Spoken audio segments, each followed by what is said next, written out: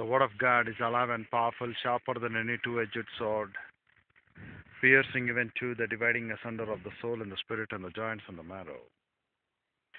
And it is a critic of thoughts and intents of the heart.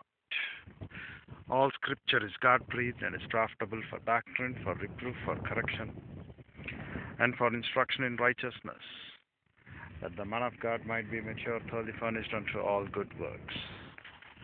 Study to show thyself approved unto God, a workman that needeth not to be ashamed, rightly dividing the word of truth, or accurately handling the word of truth.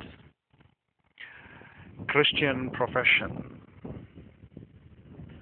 or looking to the point of thinking, professed believers, professed Christians, professed teachers, in contrast to the reality of the word which we have to grow up in, making the love to grow, concerning God the Father, who is the head of our Lord and Savior Jesus Christ, demands the bona fide spiritual gift. Without this bona fide spiritual gift, which has been given by the head of the department of the church, it is nowhere possible to see the right growth and the right fellowship which we can go. Dear brethren, how many times we are thinking to ourselves that not able to stand to the commandment of our Lord, not able to walk to the integrity of the truth, we are making our Lord God the Father a great liar on our behalf. Because we say we don't have sin. The greatest sin is not that you smoke, you drink, or you have pertaining to the things of lying.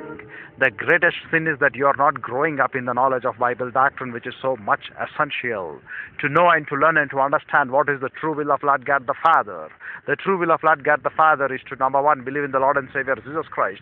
Number two, to execute this protocol plan of God with spiritual self-esteem or spiritual autonomy, and then coming back by spiritual maturity. Without this, it is nowhere possible to please that great Lord, no matter how well you think you are able to perform this.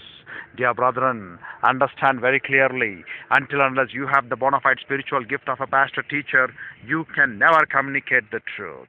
Understand this so that you can grow up in the love, making to be grown to the head of the Lord God the Father, and leaving behind a great legendary impact in this angelic conflict. So think over these issues as we shall continue in the next step.